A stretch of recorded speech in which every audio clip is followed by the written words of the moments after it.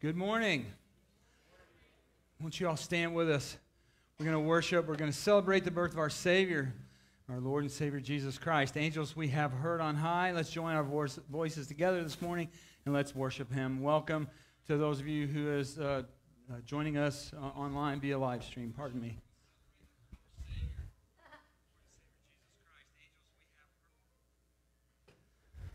Sorry about that, guys.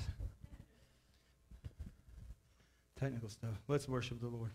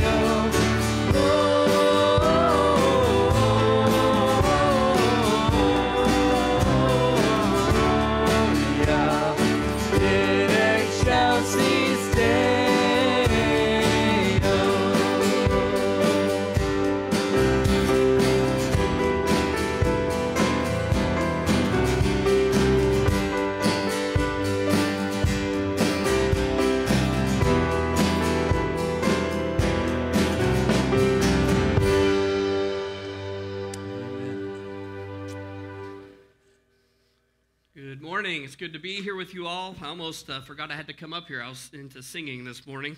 And so good to be here worshiping and singing Christmas songs that we are familiar with that bring and praise to our Lord and worship Him. If you have your Bibles, go ahead and turn to Isaiah 53. verses 1 through 5. And we are today looking at the humanity of Jesus. As we think about the fact that he was born, reveals to us that Jesus became a man. He took on flesh. And so let's read from Isaiah 53, verses 1 through 5 together. It says this: "Who has believed what we have heard? And to whom has the arm of the Lord been revealed? It grew up before him like a young plant and like a root out of dry ground. He didn't have an impressive form or majesty that we should look at him, no appearance that we should desire him. He was despised and rejected by men, a man of suffering, who knew what sickness was. He was like someone people turned away from. He was despised, and we didn't value him. Yet he himself bore our sicknesses, and he carried our pains. But we in turn regarded him stricken, struck down by God, and afflicted. But he was pierced because of our rebellion, crushed because of our iniquities. Punishment for our peace was on him, and we are healed by his wounds." And we are here today to worship a Savior who took on flesh to heal us, to be wounded as a man for us because of his great love for us. And so we see in this passage multiple references to the humanity of Jesus. The fact that he grew up, just like you and I grow up. Children growing up, getting older, growing in size. No impressive form or appearance. He was just a normal person, a human being like you and I. A man who knew sickness. And we can relate to that. We see sickness. Have seen sickness this year? Jesus knew sickness. And he was pierced for us as a man. And so we are here to praise this God who came to us to be like us so that we can know him. So let's pray together as we worship him. Father, we thank you that you have considered us. And we know this as we think on the reality of the birth of Jesus, that it is you considering us and seeing our need and coming to us in a way that we can know you. Sending your son to take on human form so that we can be brought back to you. Lord, we thank you that Jesus humbled himself to meet our need. And we are here to worship you. We are here to praise you for this birth of this Savior who had to come in order to save us. And we praise you, we worship you. We pray that you would be glorified and honored as we think on you and your great love for us today. And it's in Jesus' name we pray. Amen. Amen. Well, the children that's in here may remember this song from last year. We're going to do that. And we're going to worship our Lord and worship him as we contemplate his birth on that glorious night.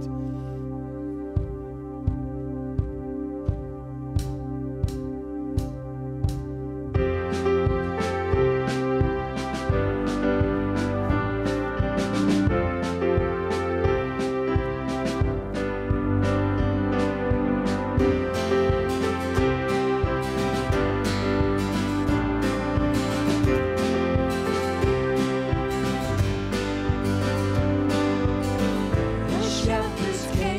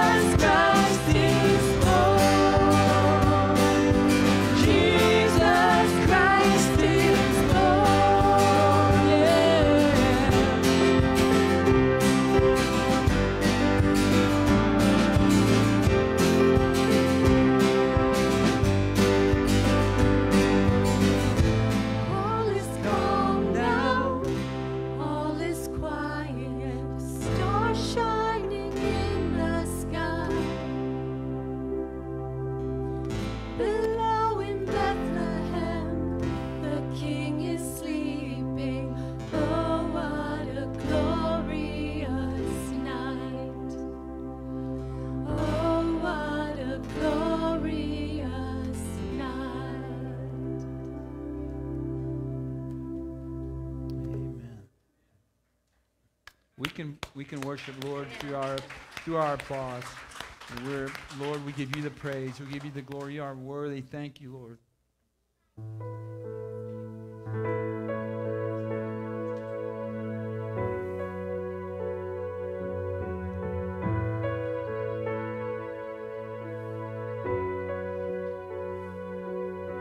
Shining star in heaven so bright, lowly tender lost by night.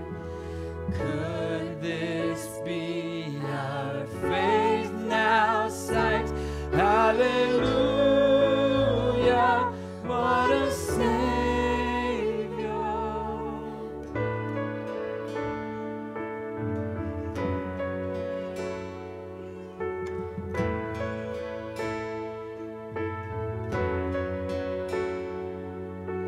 Gift of gifts in manger laid, hope of men no more delayed. God the just His love displayed. Hallelujah, what a Savior.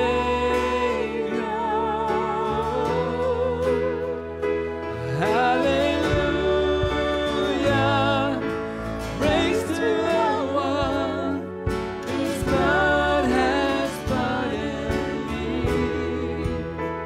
Oh, what a Savior, Redeemer and King. Your love has rescued me. Eternal Word made flesh was He, the promised prophets long to see. Jesus Christ, a mystery. Hallelujah, what a Savior. And now the church His praises bring, blood-bought bride and matchless King. Heaven and earth now join to sing. Hallelujah, what a Savior. Oh, hallelujah, praise to the one whose blood has pardoned me. Oh, what a Savior, Redeemer and King. Your love has rescued me. Hallelujah, praise to the one whose blood has pardoned me. Oh, what a Savior, Redeemer and King. Your love has rescued me. Your love has rescued me. Jesus Christ, eternal King. Hallelujah, what a Savior. Hallelujah, what a Savior.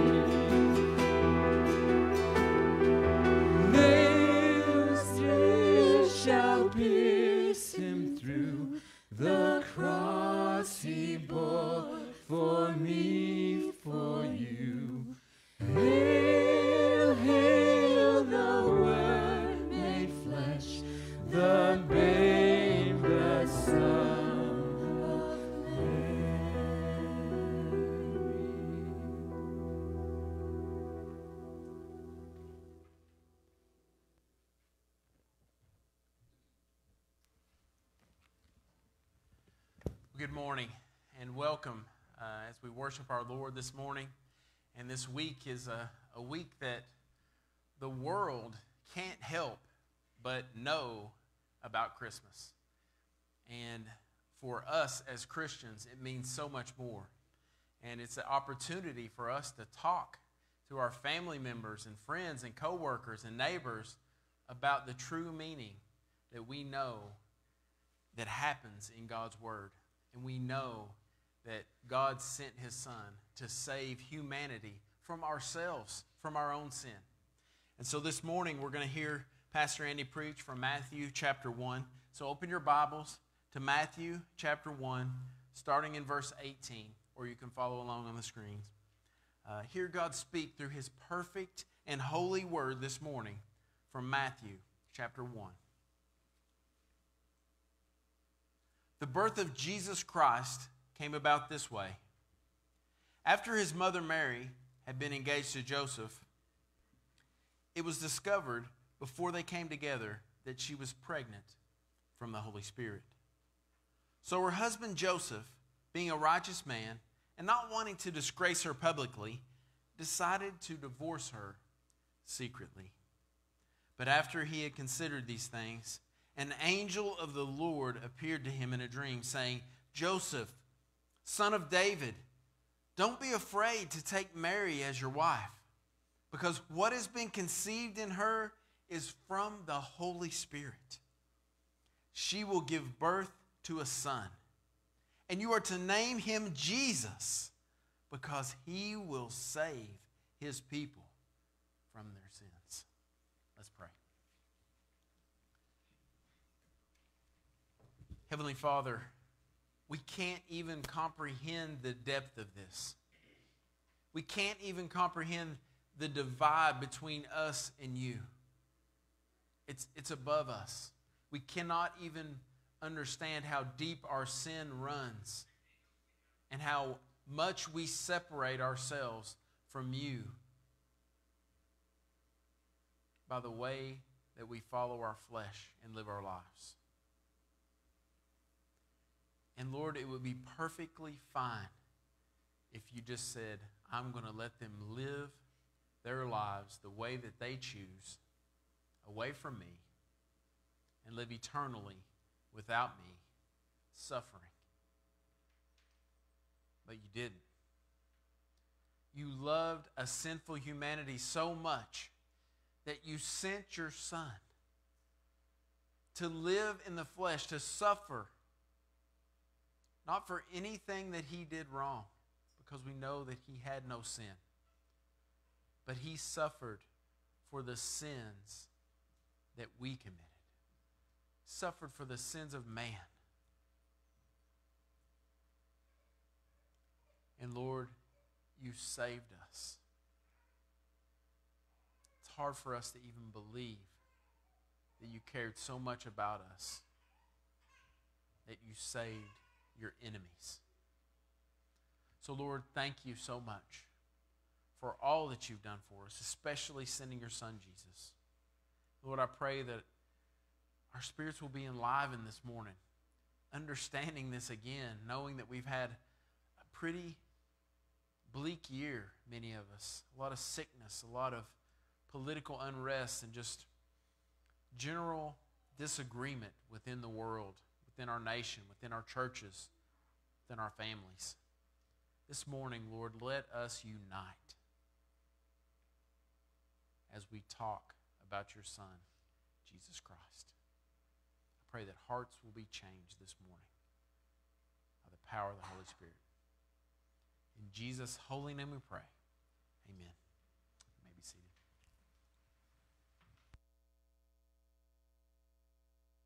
Fifth graders, if you would like to make your way downstairs, you can go to your classes with your teachers, or you're welcome to stay in here as well. If you have your Bibles, just leave them open to Matthew chapter 1. And what a joyful week to think and celebrate, and I hope you'll take some time this week to really meditate and think on what God has done for us in sending His Son, and that's what we're going to spend our time thinking about today. In talking about the miracle of Jesus' birth, Charles Spurgeon, the well-known English pastor in the 1800s, reflected with these words that I think capture what we're going to be looking at.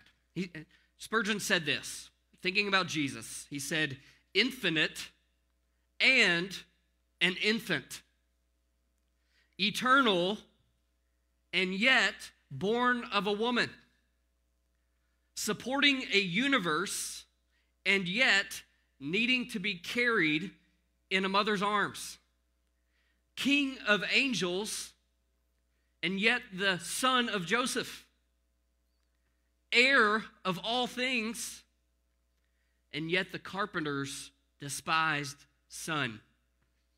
What a paradox when we look at Jesus and his birth. And yet, this is exactly who he is, according to God's word. It seems impossible. How can a person be fully God and fully human? And yet, this is the beauty of what we celebrate at Christmas. This reality that allows us to know our Creator, to see God in new and fresh ways, breathtaking ways. Seeing Jesus should take our breath away. And so this week and next week, we are taking 2 Christmas sermons to look at this dichotomy, or parent dichotomy, that is actually brought together in one person. These 2 great realities, Jesus, fully man and fully God. And what we see today is looking at Jesus' humanity, right? Jesus' birth reveals God's desire for you to personally know and experience him. Who do we know? We know people, right? We relate to people in personal ways, people around us. And Jesus' birth means that God came so that you can know him. So why does it matter? Why does that matter that God would take on human form? Have you ever really stopped and thought about that? That Jesus would become a person. Yes, it's something we celebrate, something we sing about every Christmas. But have you ever really stopped and thought about, well, what does it mean? Why did Jesus have to become a person? What's so important about that? And I want us to stop and just realize today that God came in such a way that we can know him. God wants you to know him in a personal way. And there's a direct connection in how well we know God to how we live. The more we know God, the more we're going to live in a way that glorifies God, that reflects God in our life. The less we know God, the more we're going to look like whatever we want to do and without God. And so this week we're going to take a look at what it means to know God in a personal way and what Jesus' birth reveals to us about how we can know God, what we should know about God. And so let's explore what Jesus, taking on flesh, coming as a baby, reveals to you, to bring you a greater knowledge of God in a way that changes your life. All right, the first thing we see is that Jesus took on flesh to reveal God's love for you. Maybe you come here today and you don't really feel that. Does God really love me? I've done some things this week, or I've done some things in the past. I've talked to people a certain way, and we have this hint of doubt. Yeah, we know it. We've heard it. God loves you. Do we believe it? Do you believe that God actually loves you? And that is exactly what we see in the birth of Jesus. Look at verse 18. The birth of Jesus Christ came about this way. After his mother Mary had been engaged to Joseph, it was discovered before they came together that she was pregnant from the Holy Spirit. Stop here, and I just want us to think about this phrase, the birth of Jesus Christ. Jesus was born, a human birth. The eternal Son, the second person of the Trinity, putting on flesh and blood, becoming fully human in the person of Jesus of Nazareth. Just stop a minute and be amazed at this. God born. John 1:14, the Word became flesh. And flesh here isn't just merely a reference to the human body. It is the fullness of what it means to be human. Jesus had a human body. Jesus had a human mind, human emotions, a human will. That's what it means when Jesus took on flesh. He became like us in every way. Hebrews 2 and 4, Hebrews 4 teach us that to save human beings, Jesus had to be made like us in every respect. So the weaknesses you feel, Jesus felt weak. The times that make you sad, Jesus felt sadness. The temptation to sin, Jesus was tempted, yet without sin. That is the only difference between Jesus and you. Everything you've lived or felt, he's felt, except sin. And in the incarnation, everything human was united to the Son of God. And the Son of God did not only become like man, he actually became truly and fully man. In Christ lives all the fullness of God in a human body, Colossians 2:9. And what we see in John, 1 John, we see another testimony of this. Listen to what he says, 1 John 1:1-2. What was from the beginning, what we have heard, what we have seen with our eyes, what we have observed and touched with our hands, concerning the word of life, that life was revealed, and we have seen it. And we testify and declare to you the eternal life that was with the Father and was revealed to us. Do you hear those words? We touched it. We've seen it. We've touched the Son of God. And so we think of God doing this, but we don't stop there with just thinking about what he's done. We think about why. What does this tell me about how God sees me? That he would come to me, that he would come to you, that he would come to human people to show who he is. And the first thing we must think and realize is that the only reason God would do this is because he loves us. He loved us enough to leave eternal glory. God gave that up to come and feel what you feel, to hurt in the way you hurt. God loves you, and he loved you enough to humble himself and face all those difficulties. He loved you enough to reveal himself in a way that you can understand. You can look at him and see that he lived the perfect life. And he is what you need because you don't live the perfect life. He came to show you his great love. Our God is the eternal God who was born in a stable, not a distant, withdrawn God. If you are tempted to feel distant from God, realize that he came so you don't have to feel distant from him. He wants you to draw close to him. Our God is a humble, giving God, not a selfish, grabbing God. Right? He came to give his life freely as a ransom for you. God's love in Colossians 3 is communicated to us like this. Therefore, as God's chosen ones, holy and dearly loved. As God's people, you are chosen and holy and dearly loved. And that is what we see in the birth of Jesus. You are dearly loved by God.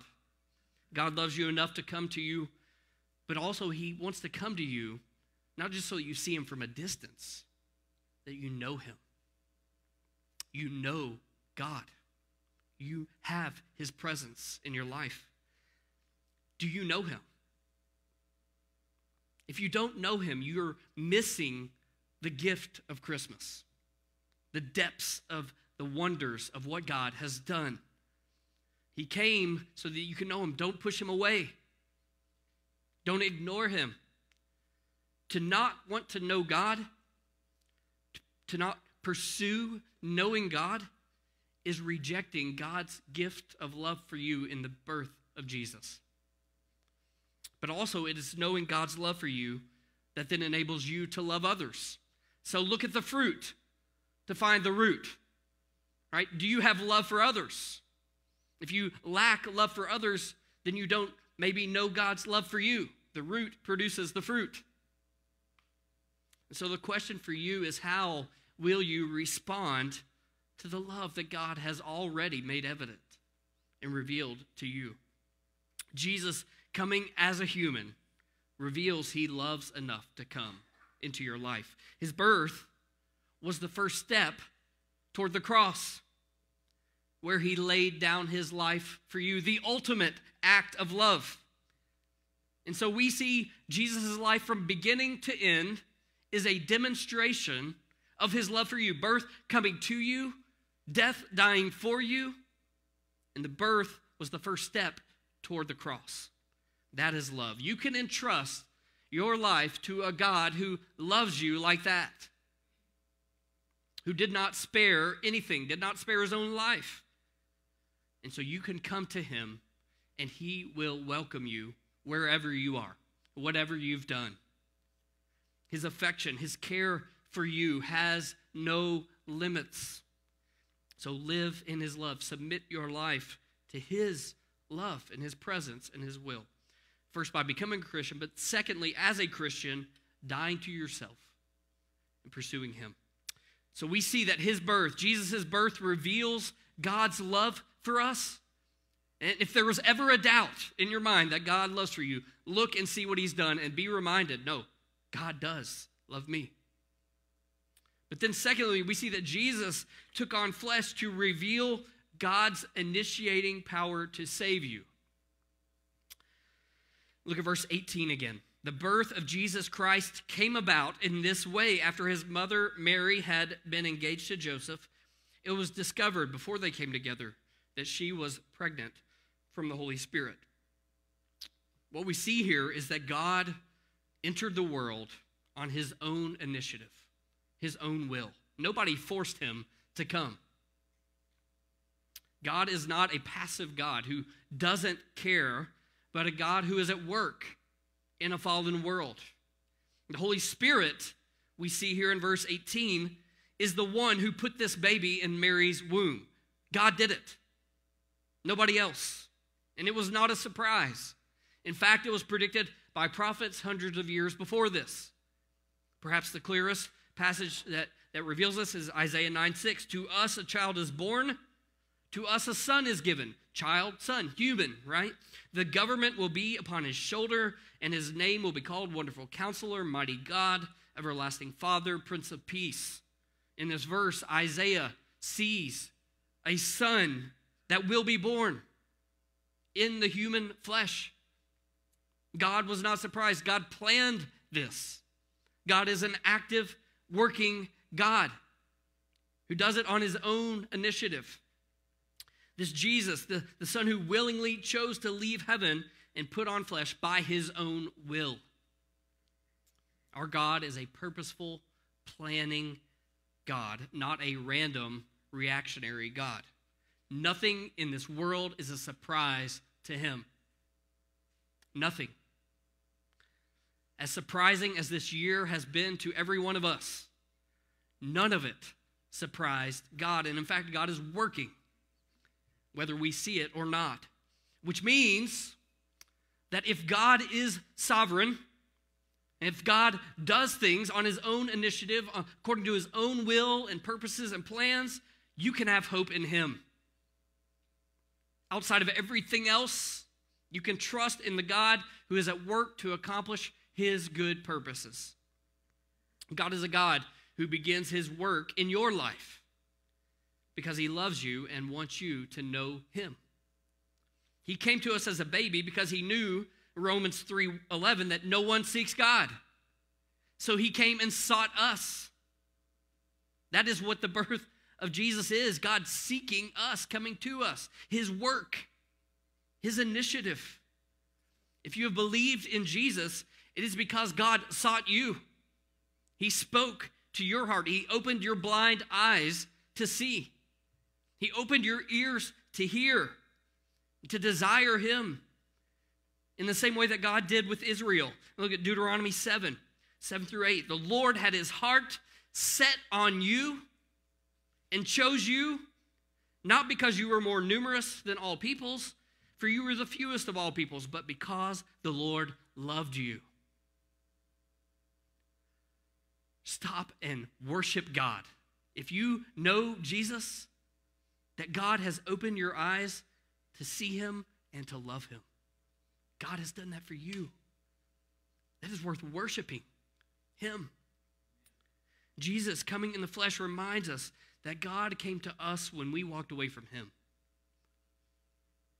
We walked away from him in the Garden of Eden, every single one of us, from that moment on. And God came to us when we had left him. And so we see God's initiating work in this world and in our lives. Also, we see that Jesus' birth reveals his power.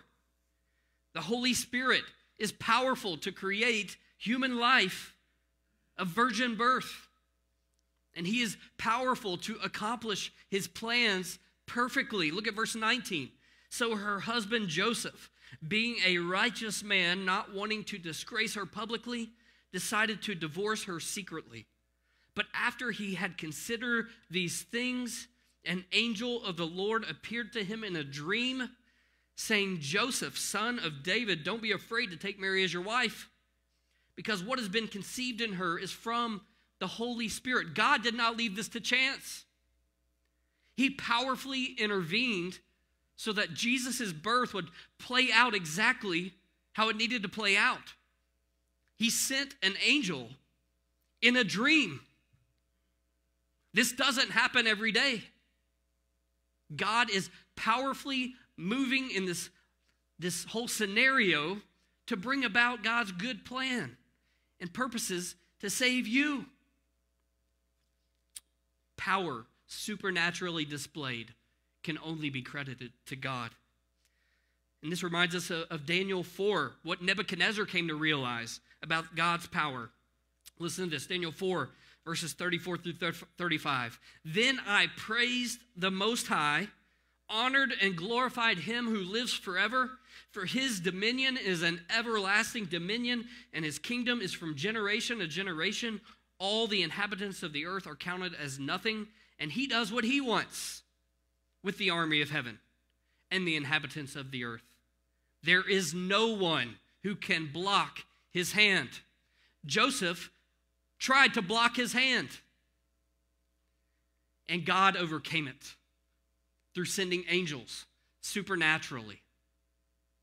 Jesus' birth as a human reveals that God is a God far above us and who is not like us in our ways, and yet he came to us to become like us. But he is not a God that we can put in a box and control. He rules the world. And God's power revealed in the birth of Jesus and later magnified in his rising from the dead after paying the penalty on the cross for our sins has great implications for your life. Have you ever thought about God's power and how it can affect your life? God has made it available to us so that we can know his power personally. So he has the power to free you from the grip of fear, the grip of regret, the grip of discouragement and bitterness, and the need of control. Why? Because God has power over all these things. He demonstrates his power in every area of life. You don't need to fear when you know that God will provide and he gives life. You don't need to worry about regrets when you know his grace covers every sin and failure and guilt.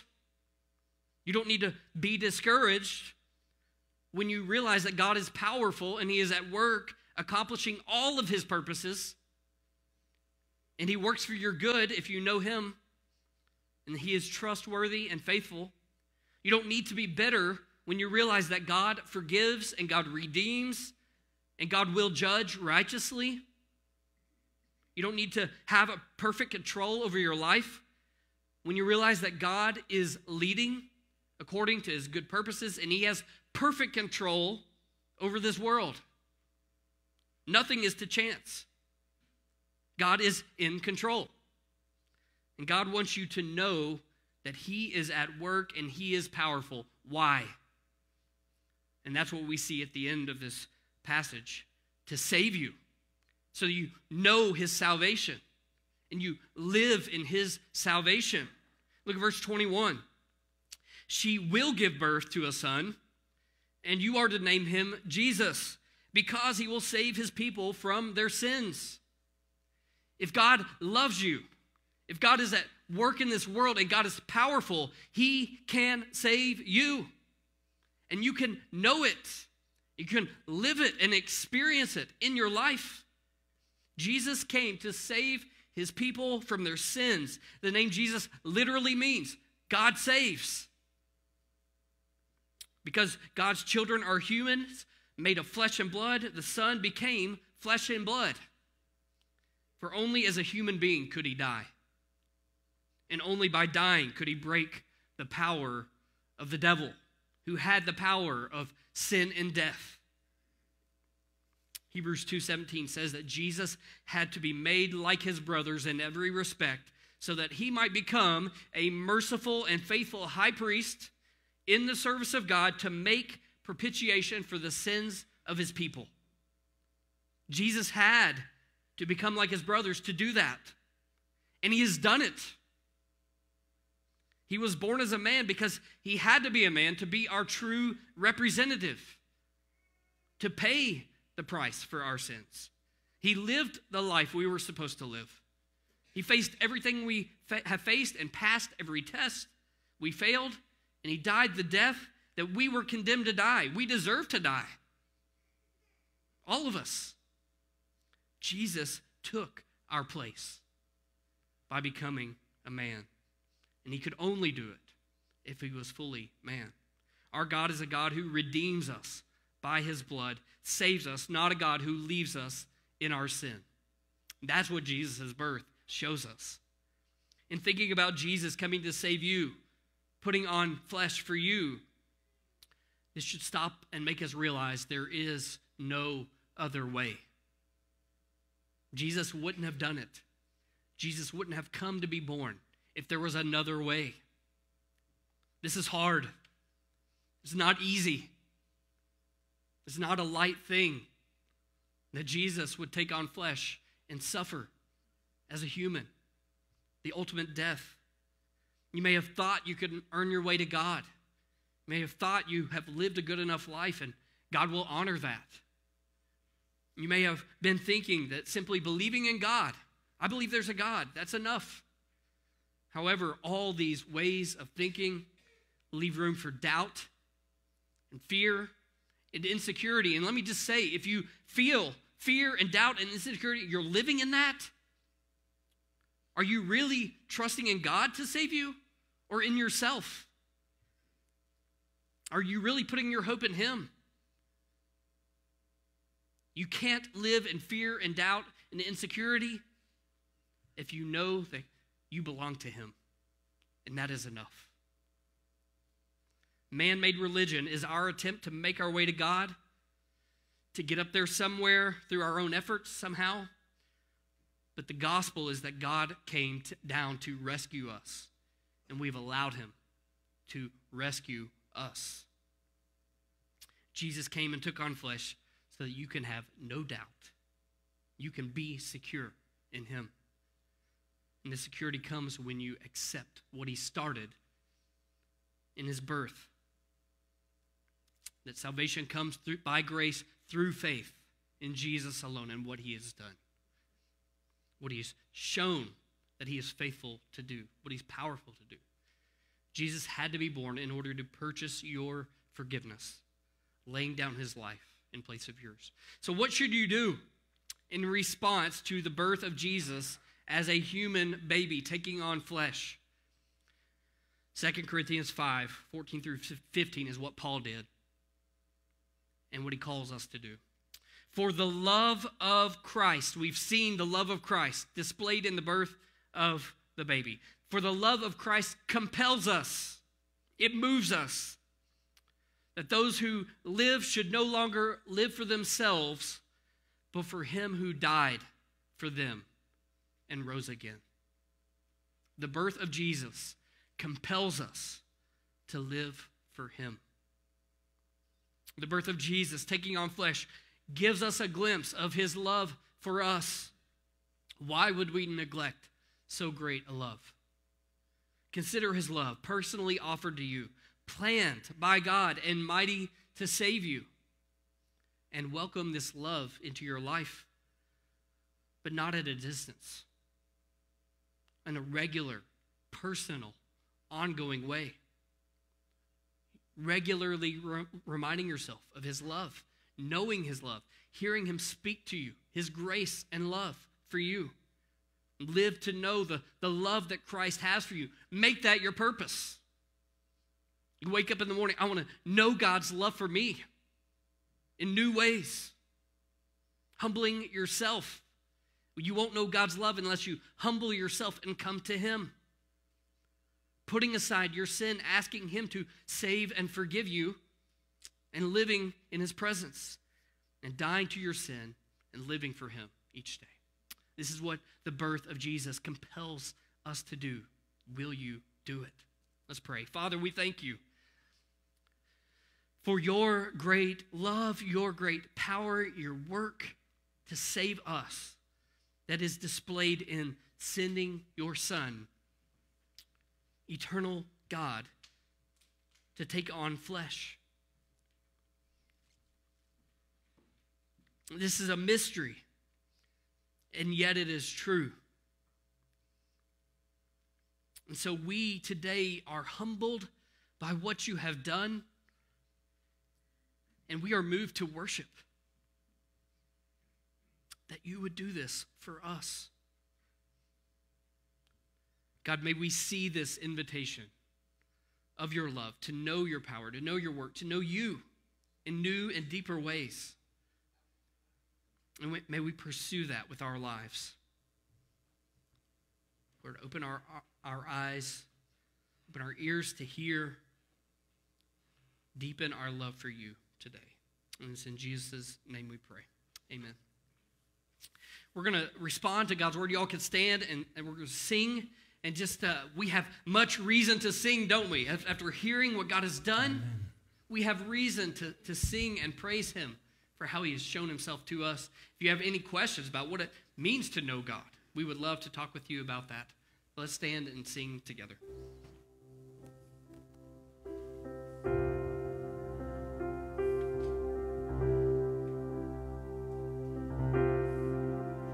Noel.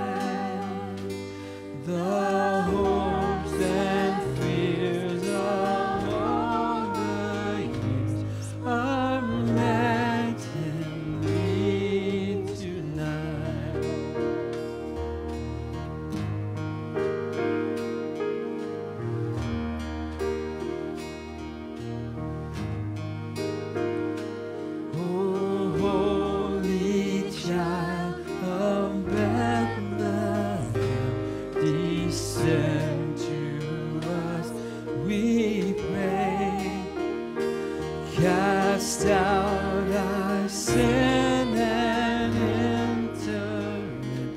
Be born in us today. We hear the Christmas angels, the great glad tidings tell.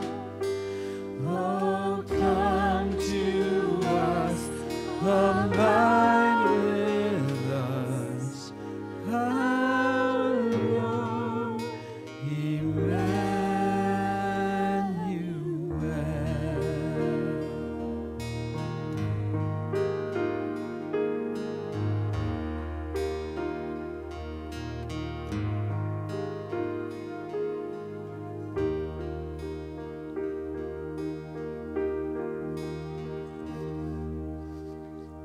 All right.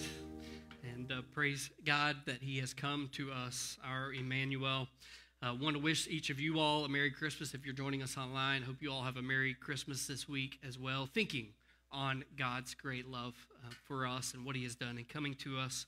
No youth ministry meeting tonight. Will be resuming after the holidays on Sunday nights with the middle school and high school students. Also want to ask you to prayerfully consider, if you haven't given already, to the Lottie Moon Christmas offering for international missions. We've set a goal of $7,500 for this church to support missionaries. Every dollar of that goes straight to missionaries going out on the field. And if you would like to give to that offering or to the church, you can give online or you can give on your way out as an act of worship to God. So as we close out, let me read Luke 1, verses 46 through 48, Mary's reflection on the birth of Christ. And Mary said, "My soul magnifies the Lord, and my spirit rejoices in God, my Savior, because he has looked with favor on the humble condition of his servant." And that is what God has done for us. In our humble condition, our sinful condition, God has looked on us with favor. And so may we leave, like Mary, rejoicing in our Savior. Thank you all for worshiping with us. Good to see you all today. Hope you have a Merry Christmas.